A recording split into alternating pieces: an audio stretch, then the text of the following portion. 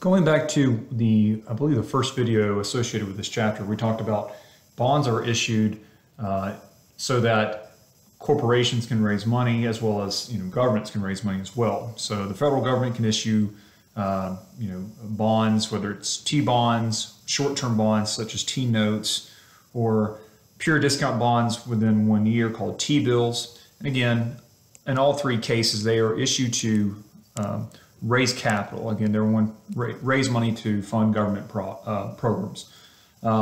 Municipal securities. When we say municipal securities, we're talking about municipal bonds. These again would be debt issues associated with state and local governments. Varying degrees of default risk. It really depends on which state is issuing the bond, which government is issuing the bond, and it's rated similar to corporate debt, which is something that we'll talk about a little bit later here on today.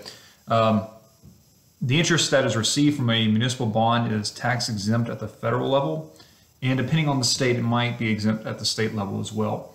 Again, municipal bonds are issued by state and local governments to raise funds to fund government programs associated with the state. And when they say default risk, as opposed to the federal government, the state and local governments can go into default. In fact, the state of Illinois had a huge credit rating downgrade about 6-7 years ago. I think their government bonds are the lowest rated in the country. I think they have what's called a BBB rating, which is the lowest rating that any state bond holds right now. And we'll talk about these ratings a little bit later on today.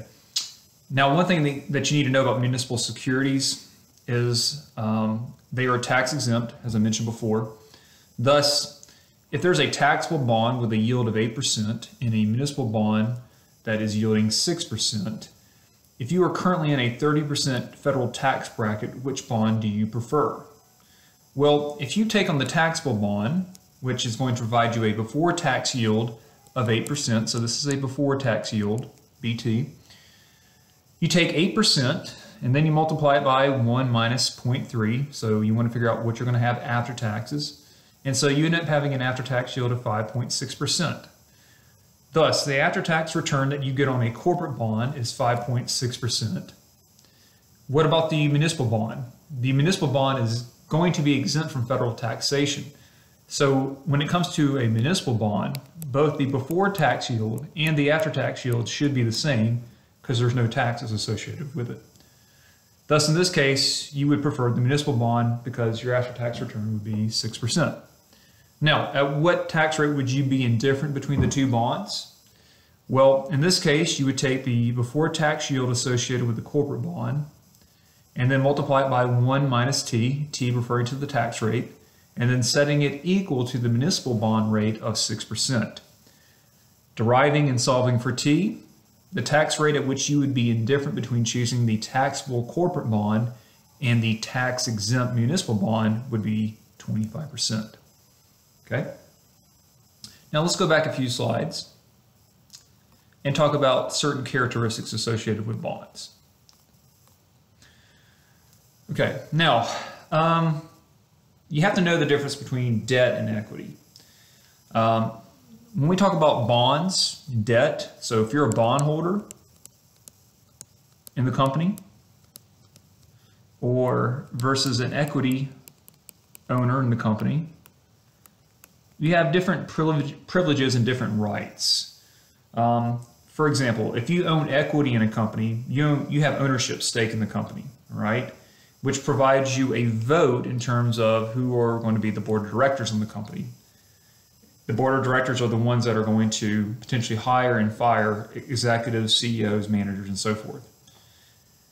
Dividends are not a cost of doing business, so dividends that shareholders receive are not considered a cost of business and therefore are not tax deductible. All right. Down here it says all equity, an all equity firm cannot go bankrupt merely due to debt since it has no debt.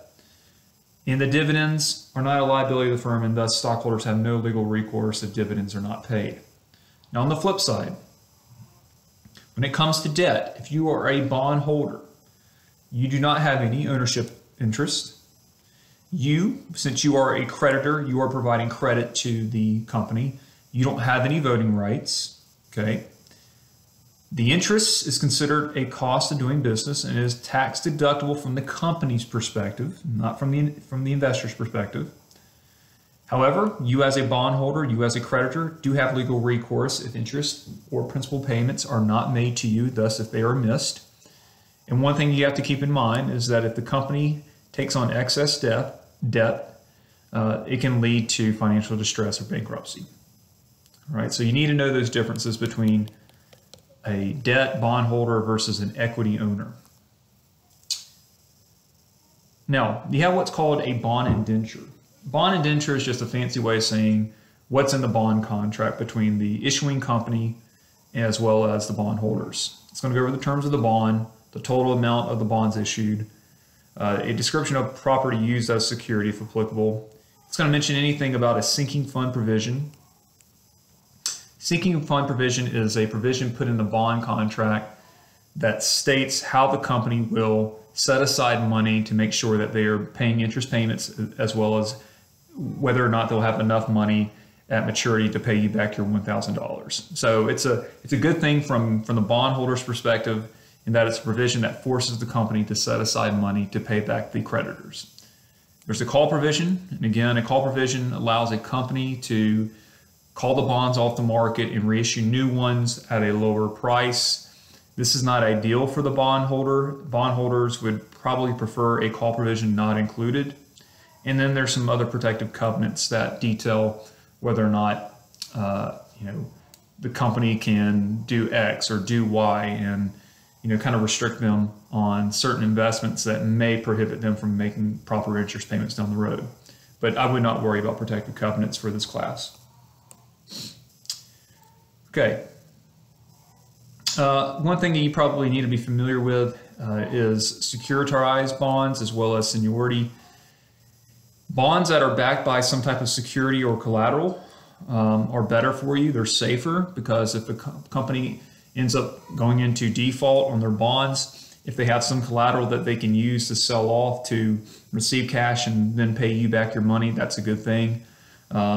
Mortgage-backed bonds, this would be another example of collateral. There are bonds that are called debenture bonds. These bonds are unsecured, which implies they have no collateral behind them. These bonds are very risky because if there's no collateral behind them and the company goes into default on their bonds, then there's nothing for them to sell as collateral to get cash to pay you back. Seniority, there are senior bonds and there are junior bonds. Obviously, if you are holding a senior bond, you are going to get paid first before somebody who is owning a junior bond. So here, the coupon rate that gets paid out to a bondholder depends on the characteristics of the bond when issued. So if we're looking at this, which bonds will have the higher coupon? Okay, before we get into the various characteristics, please note that higher risk bonds are going to carry a higher coupon rate. Okay, because think about it from this perspective. If you are a bondholder and you buy the bonds of a very risky company, you are taking a risk. And to be enticed by taking on that risk, instead of paying you maybe 5% interest, they should be paying you 8, 9% interest. All right, so higher risk companies need to pay out a higher coupon rate. So if we're looking at this first one, secure debt versus a debenture, obviously a debenture is more risky. It's riskier, therefore it's going to carry a higher coupon. Subordinated debenture versus senior debt. Subordinated implies that it's junior debt, so we know that junior debt is riskier than senior debt, therefore the subordinated debenture will carry a higher coupon. A bond with a sinking fund versus one without. If a bond has a sinking fund, then it's safer, therefore the one without the sinking fund is going to be riskier and therefore carry a higher coupon. And then a callable bond versus a non-callable bond. Again, if a bond has a call provision, it's riskier to the bondholder because the bonds can get called off the market. Therefore, a callable bond is riskier and therefore should carry a higher coupon. Last thing for this particular video, bond ratings. We use bond ratings to rate the credit rating of companies that issue bonds. We do this at the corporate level, and we also do this at the state government level in terms of when they issue bonds. If you are a high quality or high grade company, which means you have good financial statements, you are highly profitable, you have good growth long term, you're going to have a high credit rating. So companies like Apple, Amazon, Walmart, when they issue bonds, they're going to carry probably the Moody's AAA rating or the S&P 500 or the S&P's AAA rating. Now, companies that probably are 1 or 2 grades down are considered medium grade. Their capacity to pay back interest and the principal is strong, but they are susceptible to changes in market circumstances. And then below that, you have BAA and then the S&P's BBB. Their capacity to pay off the interest and the principal is adequate, but if adverse market conditions present themselves, this could impact the firm's ability to pay. Now, there are what's called low-grade bonds and then even very low-grade bonds. If you find a company that is issuing bonds and they have credit ratings down in this area, I would highly advise you probably not to invest in these bonds. Chances are they won't be able to pay you back. And especially with a bond issue that is considered very low grade, they are on the verge of default and may not be able to pay you back any interest whatsoever. That said, if you were to buy bonds associated with a low grade or a very low grade, they're going to make very high coupon payments. You think about it right now, the average interest paid on a bond is probably around 2 to 3% for a very high grade bond. When it comes to these low grade and very low grade bonds, they are probably paying anywhere between 8 and 13% in terms of coupon payments. Now that said, you are taking on a huge risk when you invest in these type of bonds. And we'll pick up on the next video.